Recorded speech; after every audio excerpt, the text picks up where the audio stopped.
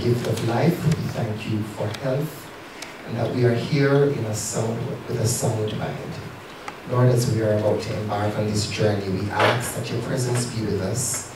Touch us, Lord God. Touch the presenter as he expounds on science and technology for Caribbean development. Bless the hearers and help us, Lord God, that we will be edified. Touch us, we pray, in Jesus' name. Amen. Ladies and gentlemen, I would like to introduce to you our EVP of Academic and Student Affairs, Professor Bernadette Warner. A round of applause for her as she commences this talk. Thank you very much, Mr. Powell. It's always a pleasure to say good evening to this crowd and to have the opportunity to warmly welcome everyone to the final in our Distinguished Lecture Series. On behalf of our Executive Chairman, Dr. Wilson Adams, our Deputy Executive Chairman, Mrs. Geraldine Adams, our Executive Chancellor, Professor Gale, our UCC board and other board members, faculty, students, staff, we are very proud to have the final in our Distinguished Lecture Series today, and we are very, very happy to extend a warm welcome to everyone in this room. On behalf of us all, I would like to offer a very special welcome to Professor the Honorable Errol Morrison, a notable scientist who has contributed approximately 50 years in the field of science and technology. He's an expert in biochemistry and endocrinology, both nationally, regionally, and internationally. And of course, Professor Gale will give you a lot more of the history of Professor Morrison in a short while. Professor Morrison has earned numerous accolades during his professional life. However, I would like to take one moment to share with you that in 2012, he was awarded the Honorary Doctor of Laws degree from the UCC for years of sterling service in the fields of education and the medical sciences, and for extensive pioneering research in diabetes. So we're very, very proud of Professor Morrison as one of our own.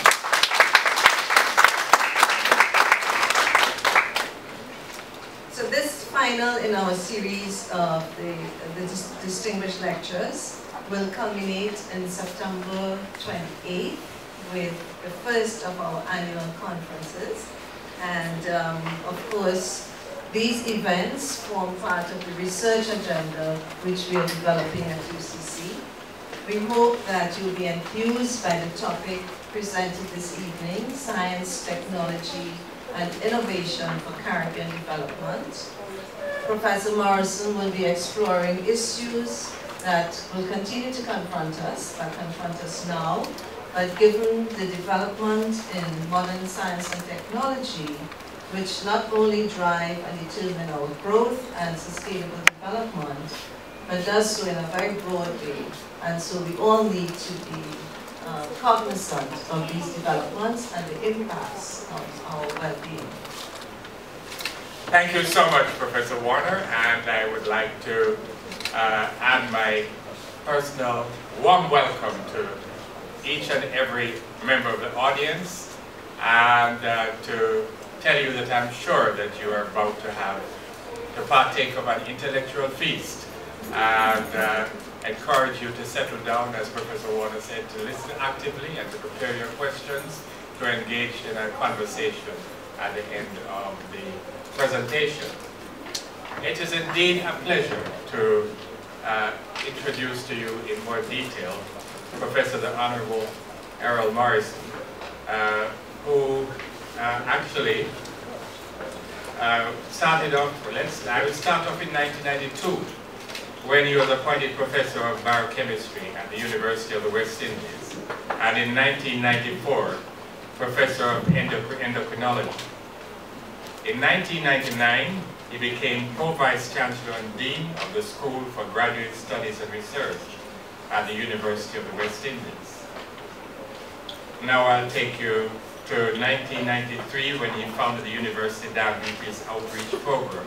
You'll hear a good deal more about diabetes because this has been a major interest of Professor the Honorable Errol Morrison. In 1999, he received the Gold Musgrave Award for Outstanding Services in the Medical Sciences, as well as the National Honor of Order of Jamaica, OJ, in 2001 for distinguished services in biochemistry, medicine, and the voluntary social services.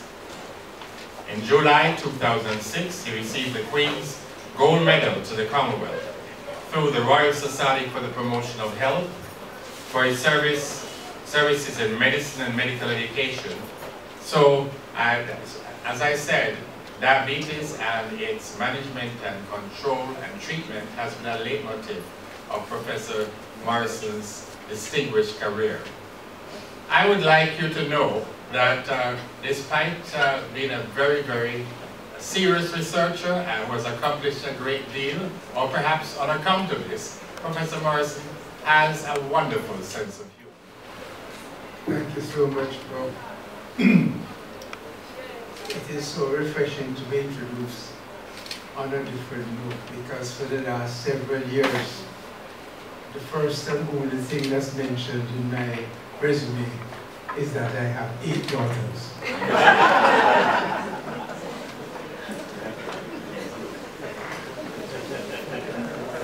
I want to engage you this evening in a soul-searching look at ourselves, using science and technology as a yardstick as to where we are going as a people.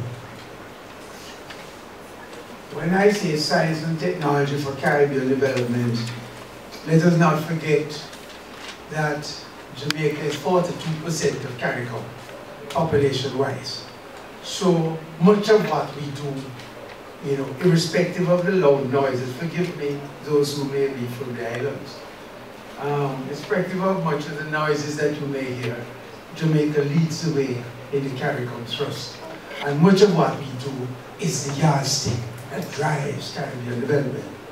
So I just want to put things in context because it was about 5 years ago I introduced to the Ministry of Education here the concept of STEM. It was nothing new elsewhere, but just to bring it to the focus.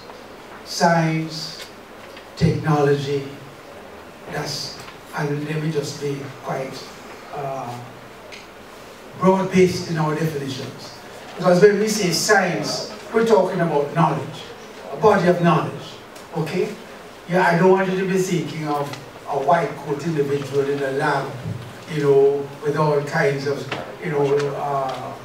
microscopes and Bunsen burners and things like that. It's a body of knowledge. And how you use that knowledge is technology in its broadest context. Engineering is only one aspect of technology, how you use the information you have.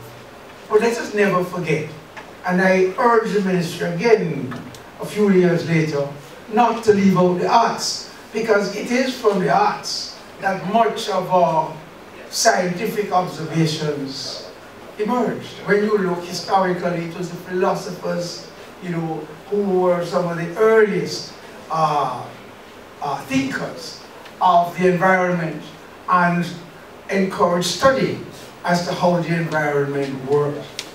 So the arts needed to be put in, and so we converted it to STEAM. The M referring to mathematics originally, but in its broadest context, it is measurement. Because anything you do, if you can't measure it, you can't determine progress. Right? So M there refers for measurement in its broadest sense.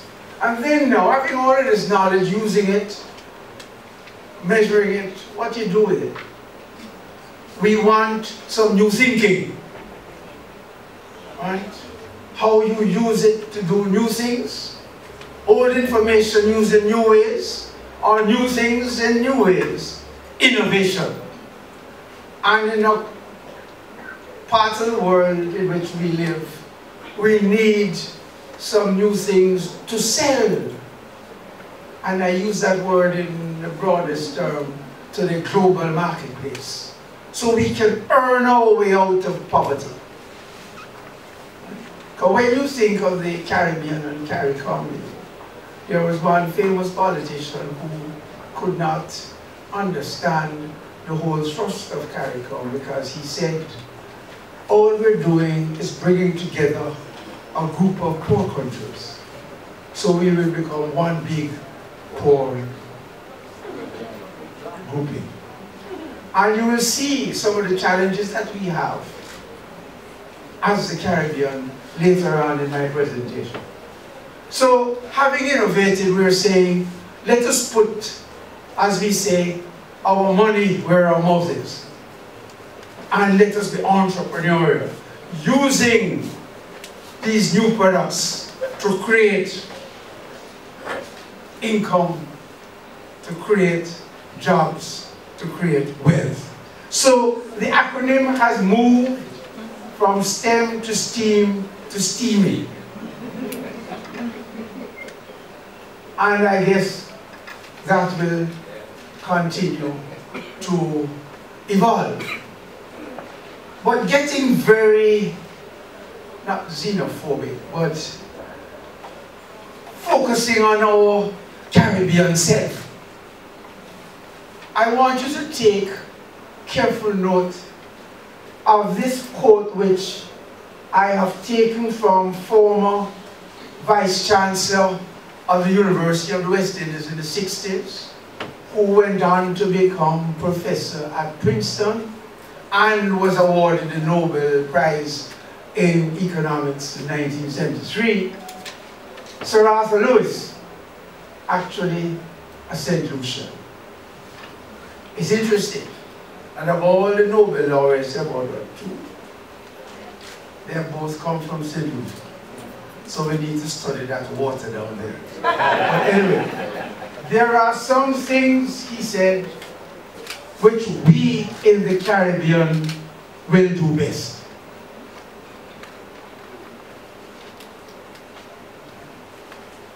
And there are some things which only we in the Caribbean will want to do. If I say nothing this afternoon, I want that to sink in. And I bring it back at the end of this discussion. And why am I emphasizing that so much? Let us just take a little background. Because from the 1990s, 1995, in fact, the Caribbean heads of government all agreed that they wanted a new thrust on tertiary education and on graduate education. And they ensured that the quality thereof would meet international standards, so they introduced a number of, quality assurance mechanisms, etc. But what they were hoping is that we would be producing a cadre of graduates, new thinkers, able to innovate, do things new, even take an old thing and do it in a new way, to be able to assess what is happening in a variety of scenarios, to look around the world and adopt best practices. And you have to adapt them for what we need in the Caribbean. You can't just take it lock, stock and barrel from elsewhere and lock it in the Caribbean. You need to adapt it, shape it, customize it.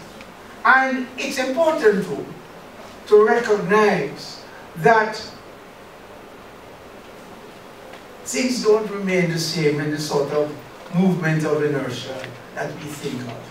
And we need to be able to anticipate movements ahead, a concept called foresighting, because you need to be able to look at trends and to move quickly.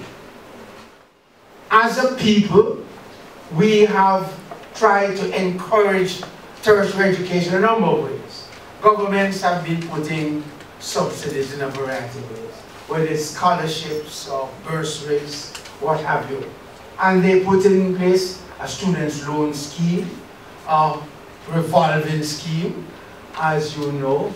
And we have been trying to get the private sector involved. And I've spent the better part of the last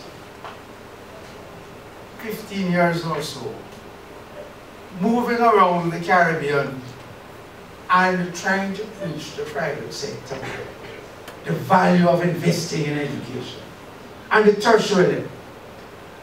Because if you look at what is happening in the East Asia, the so-called tiger economies, what's happening there, you know, is businesses are looking into tertiary institutions and taking the brightest and the best with good attitude, taking them into their businesses for what you may call an internship or depending on how you describe, elective period or what have you.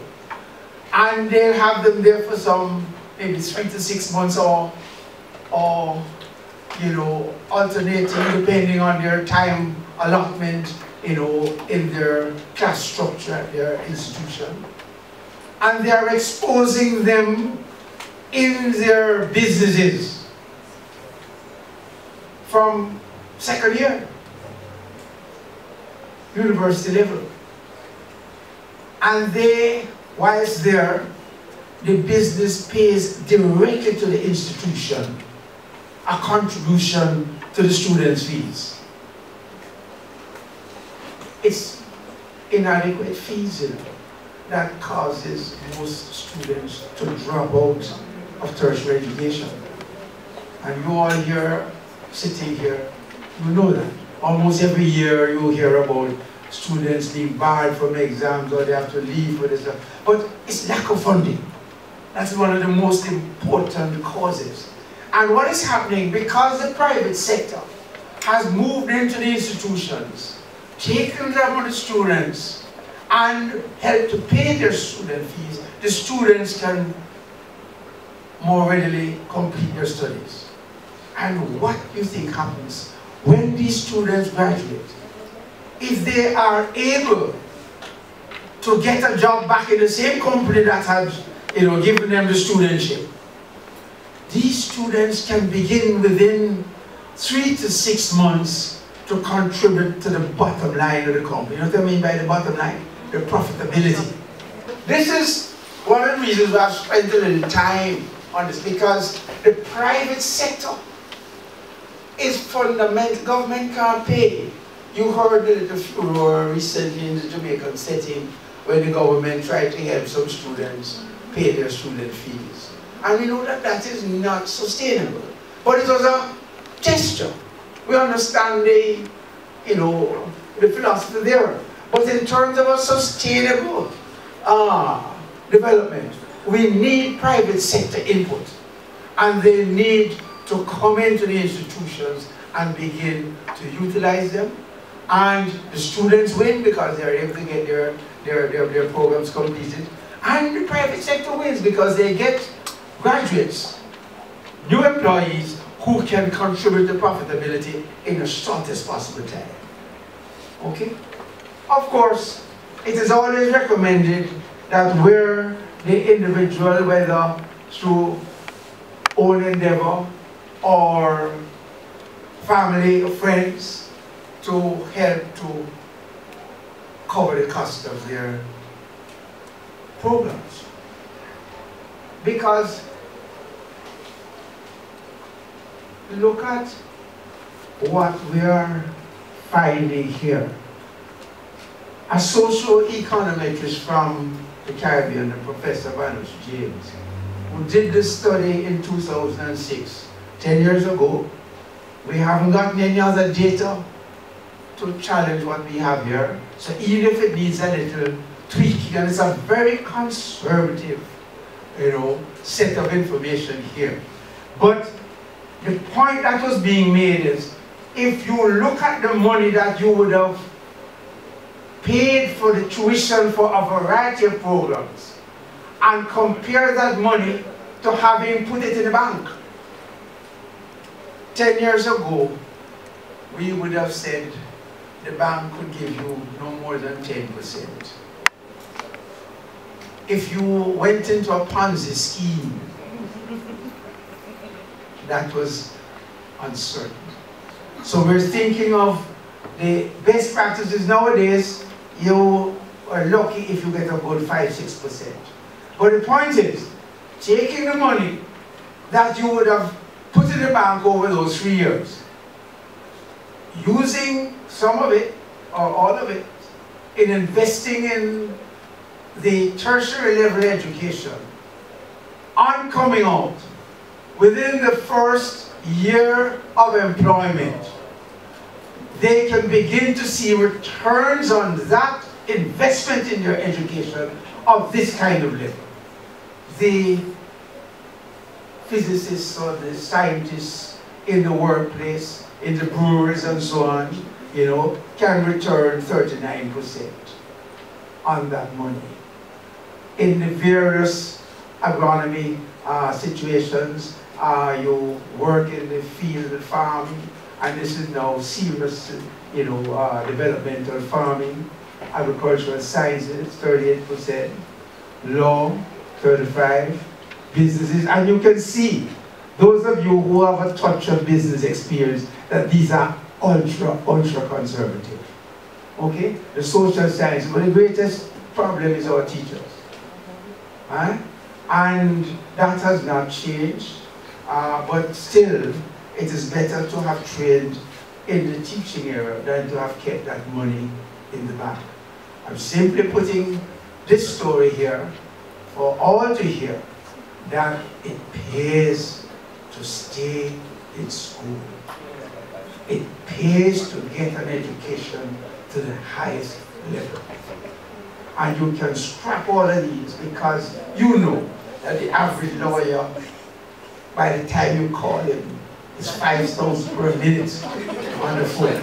So I hope they're not about it. But the whole potential of income earning is tremendous. So all of this is a very conservative socio-economic map that was put together.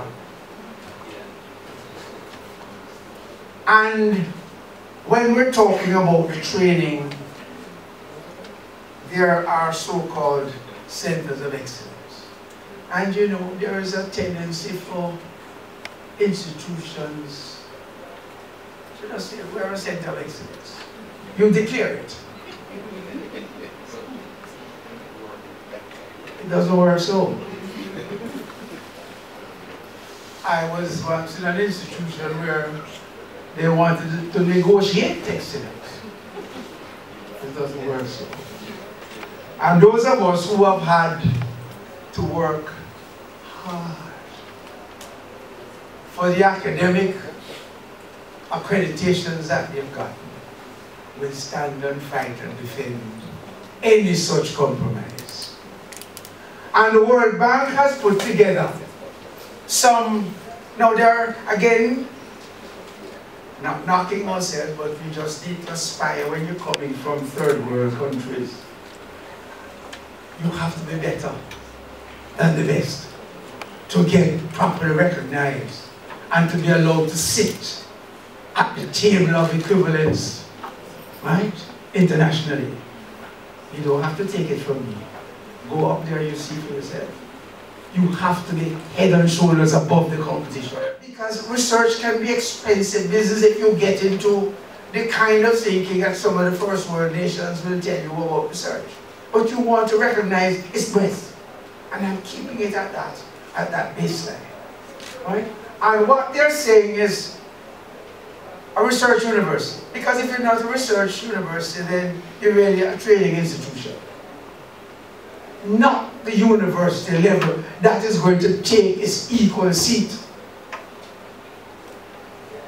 I remember as a young doctor trying to publish papers, and my dean of the Faculty of Medicine coming to me and said, you know, Errol, I'm really troubled by the lack of research in the faculty.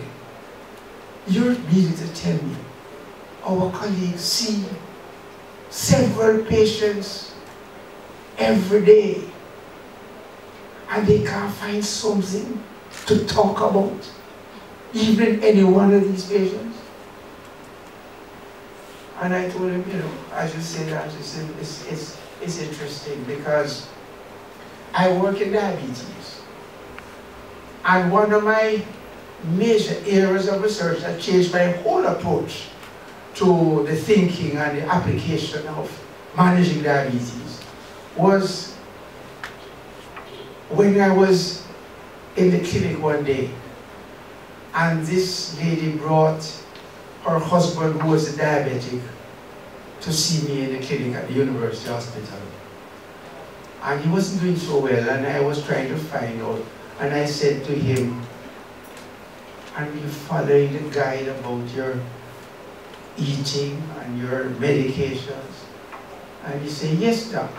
And the wife pumps up, it's not true here, doc. Because every time I give him his meals, he said to me, yes, dear, I just have my diet. Now I want the food. And that changed a lot of how I began to see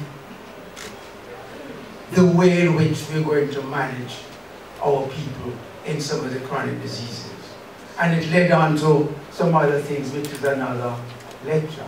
But just giving you some of the background when I say research, observation, and putting that observation in the world. As simple as that. And it changed the whole course. And it resulted in a whole school of research scientists, you know, in the field of diabetes, you know, at the University of West Indies. But what the World Bank is saying is that for an institution to really get the international recognition as a research-based university, at least 1/3 of them, of the faculty, should be involved in something creative. Thinking something new. Why do you turn the door lock this way? Is there a possibility of pulling it out to open it? I'm just using a simple example of just doing something different. Thinking differently, what you say, out of the box. Okay? Institutions like ours need to question what you would call the status quo.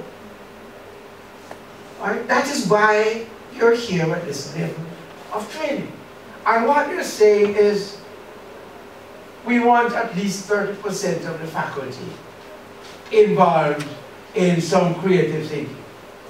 And what happens with that kind of creative thinking, we want to see them able to register it in some way, a kind of copyright. Doesn't have to be a full-blown patent, but you protect some of your new ideas. I tell you, it's amazing the kind of innovation that can come out. You know, we just had a science fair promoted by the Scientific Research Council, of which I'm chairman. And we went and looked at some of the exhibits, you know, of the schools. Just primary school, and there's high school as well as some colleges.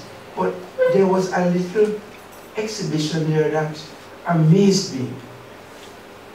A young fellow had a little tabletop and he got 2 razor blades and he put them opposite each other at about a centimeter apart. Then he got some, you know, the water, the drink bottles, the plastic bottles, okay? And he brought one and he stuck it in the little centimeter space. And then he turned it. He turned it. And out came a belt of plastic about this wide. And the bottle would give you several yards. They use these what you would call straps then to make brooms, to make brushes, to record chairs, the base of beds. And what he said to me, you know, Prof, just one broom that I make takes 40 plastic bottles. Suppose we were to make an industry of that. All of this plastic bottle clogging up the gullies and into our harbour here could very well be impacted by that simple observation. What caused this young man to think of how he could? Now he's selling some brooms and so on, you know, but we feel that that is a kind of innovative thinking that we need to be encouraging. And we're encouraging him to get it registered, just how you put the two blades, because that again is the trick in the trade. Doing something new, don't just leave it at innovation, be entrepreneurial about it.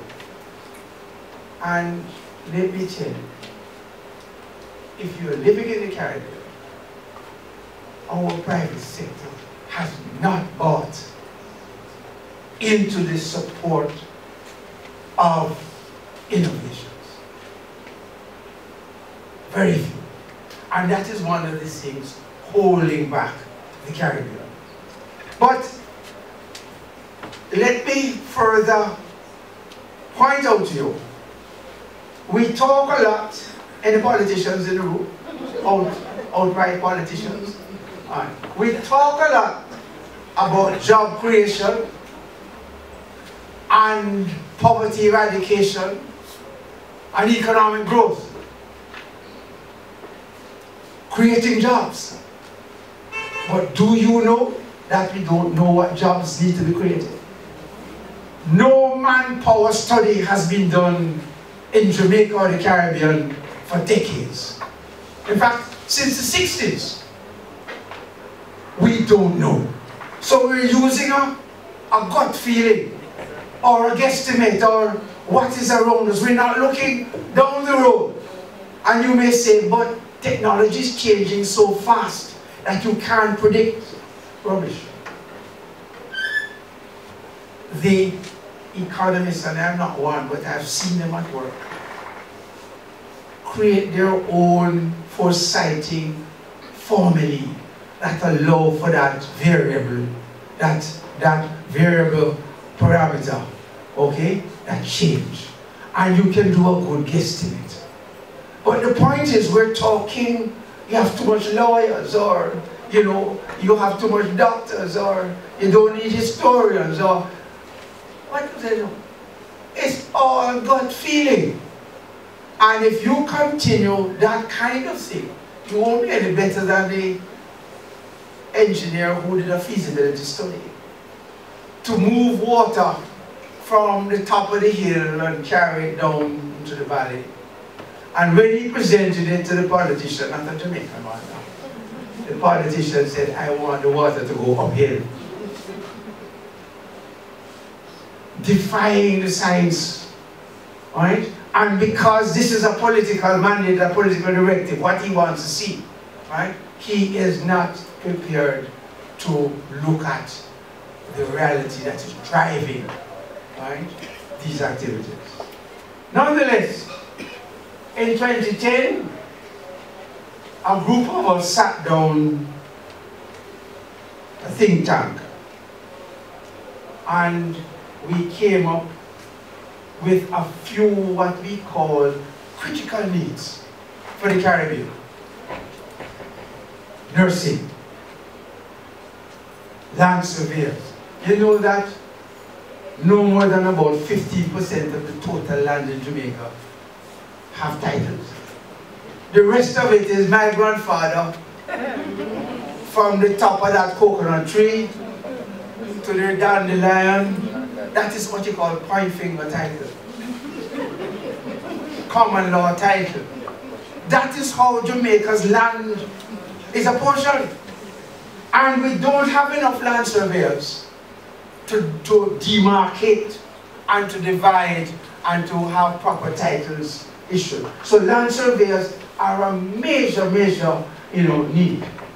Pharmacists, they say that was 2010, and here we have more than enough now. But these were what we call the critical needs in 2010. I still wait for a couple of hours even in a private pharmacy. So I don't know that that has been properly saturated.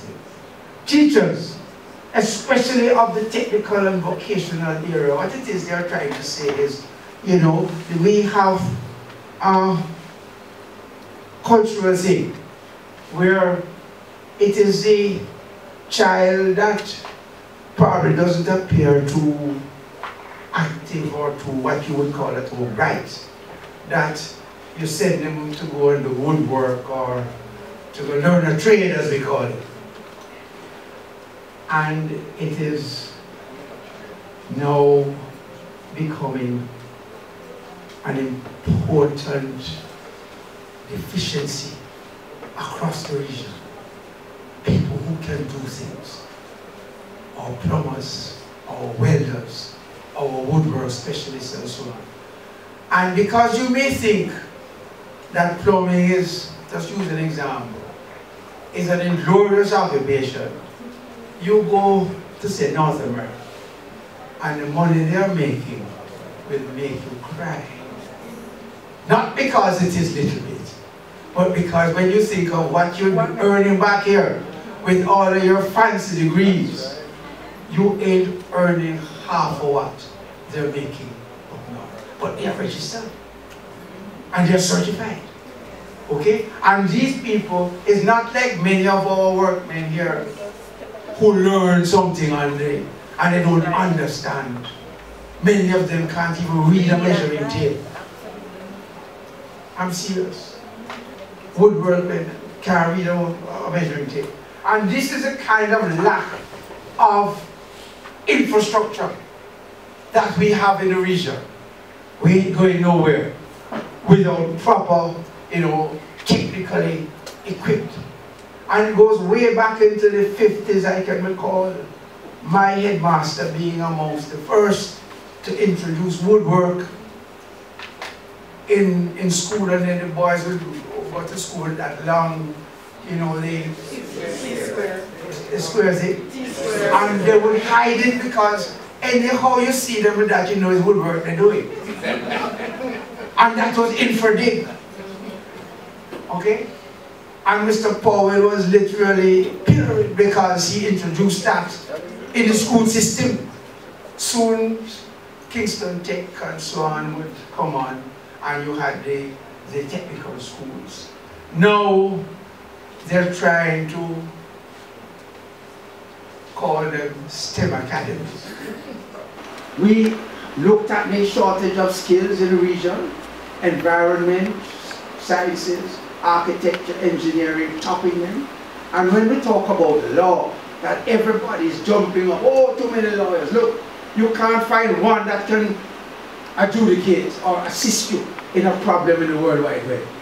You can't find a lawyer that can really take you through the problems of sports development, right? And the intellectual property. They are all very limited and thinking of criminal work or in terms of, transferring property and so on. This is a serious deficit. The agriculture, business and management, those are it. But look at what the major universities in the Caribbean, and they are, at the last count, there are 39 universities in the Caribbean. Not necessarily with major edifices, but they come in with their briefcase, okay? And they do a number of discursive programs. Hence the humanities is one of the big things. There's medical sciences, nearly 25 medical schools in the Caribbean, okay? And again, how we scaffold these, be careful. In 1998, I went with then Professor Rex Nettleford to look at the offshore school in Grenada. It was being scoffed at by my alma mater, right? And they thought, oh, that medical degree is not of much use. When we went there and we saw their facilities, it was far, more modernized, far more, sophisticated than we had at UWI. And it was a shock for the group. Needless to say, that was 1998, the offshore school in Grenada. It is now the St. George's University of Grenada with a charter. It is not only a medical school, it is the national university, and it employs 1 in 3 Grenadians. 1 in 3 Grenadians. Just using an example of our attitude. Again, it's a colonial thing, and we're not prepared to embrace new thinking. For us to really move forward, I think we are going to have to form some serious partnerships within the Caribbean. We're too small to be too individually, functional. We need to be prepared to work together collaboratively, regionally, internationally. But did you know that we have 4, maybe 5 universities and a number of tertiary institutions and colleges, 20 out of them. And when the government and private sector have a problem, the consultancies that are given out to study those problems, UWI, UTech and NCU combined get less than 2%. 98% go north. Shame. It means that they have no faith in us. We who are training our tertiary persons, we who are involved. And everybody's to blame in the private sector. I remember sitting in a meeting and hearing a private sector person boast that my company is being monitored from Nebraska. Every motion, everything that is happening there is on the computer watch in Nebraska. Mind you, we don't have the technology to deal with it, but something has to give if we are going to be a contributor to the new thinking and the upgrading of our region. Look at the Organization of Economic Cooperation for Development. They spend 30% of their budget in research and development, which gives them 50% of their income.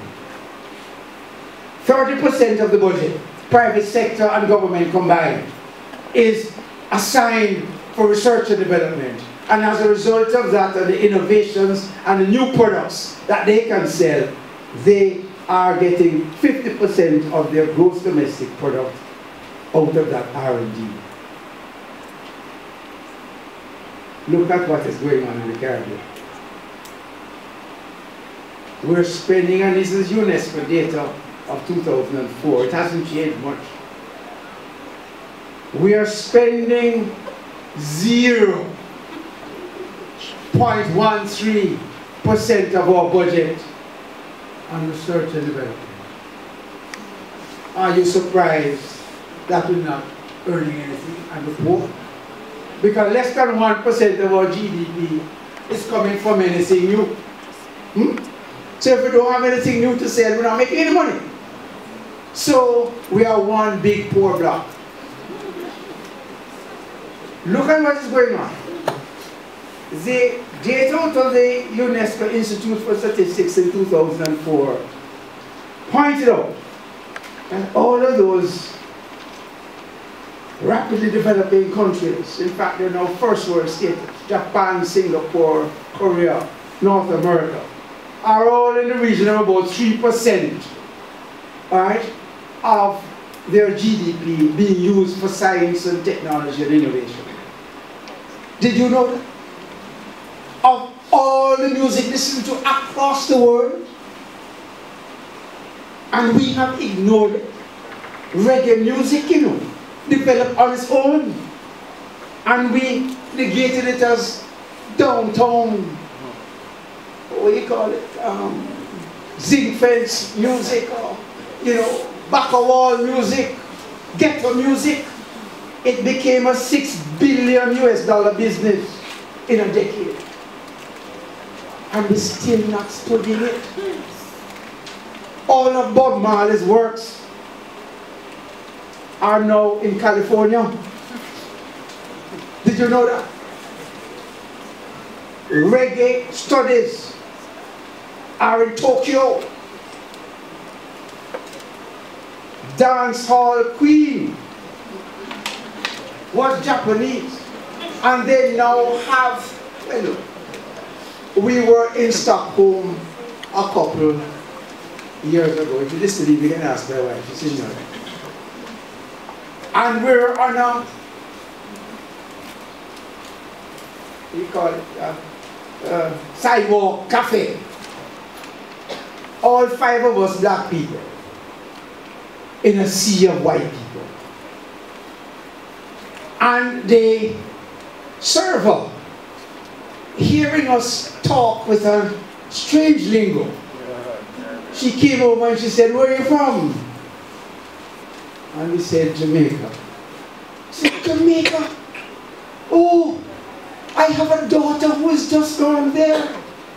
And we said, "What for?" "She's gone for some ballet competition."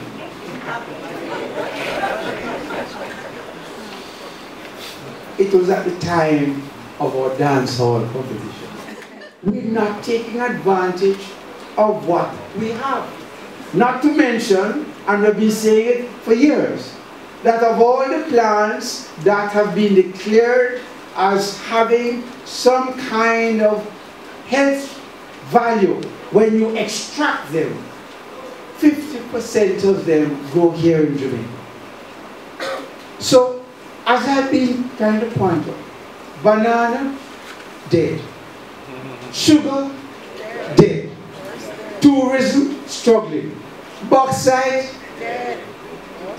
We need something to come alive. And the newest potential on the market, on the horizon, is that of the nutraceutical industry. And we are saying to you that these are areas that need special study. When you put new music or develop a sporting activity, any kind of amusement, you invest $1 in it and you get a return of over $6. That is a massive return, and most of this stays in the country. Unfortunately, these creative aspects don't employ a lot of people. That's what the labor productivity means. It's interesting that the greatest productivity in terms of labor employment comes out of horse racing and betting. And there are those of religious pursuits who will not support that. I'm not going to argue that. But here it is, the greatest employer, and a not too bad return on your investment, almost 4 times. Video production, their advertising agencies, and look down here. The call centers that are coming in, and the communications, they're not turning over much money, but they are giving you, in terms of what we get, it's 49 cents roughly. But you're employing a lot of people. So finding a kind of balance is going to be of some importance at governance level. But let us not forget music and sport. The biggest turnovers of your money, and that is where Jamaica has excelled. And we're still poor. So something is lacking, that of making good use of our strengths. We need to focus our domestic industries on the areas of our strength. The tourism taking advantage of our natural environment, and we need to study what keeps our sand so white and clean, what keeps the underwater world that they come to snorkel and observe, you know, and we want to attract our reverse brain drain and have a money game as we try to get investors. And one of the first set of investors we should be looking for is our own diaspora. Wherever they are, they will come and invest here. If we can ensure them of the infrastructure, like what we're just doing now. Of course, we have to watch other things to make sure the environment is right, crime notwithstanding. Our universities, colleges, institutions must be relevant and emphasize innovation.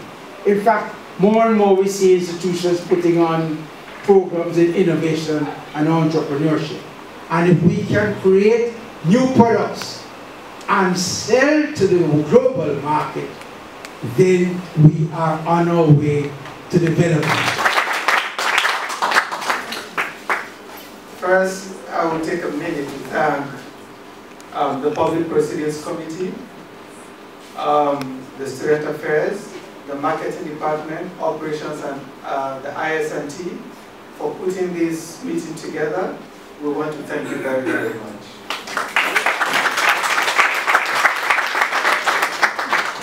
Professor Morrison, we can't thank you enough. If we want to clap, we'll clap till the morning. Yes, you've made us ashamed, but you've also made us very, very proud. You've shown us that there is hope, that it can be done. You're an icon, you know that yourself. We can only follow in your steps. We hope that when UCC calls upon you again, you will make yourself available. Understand that whatever it is that you have said here, there are people here who have taken you seriously, and the seeds that you have sown today will bear fruit. This gift is just a token to remind you that you said something here that will be remembered for a long time to come.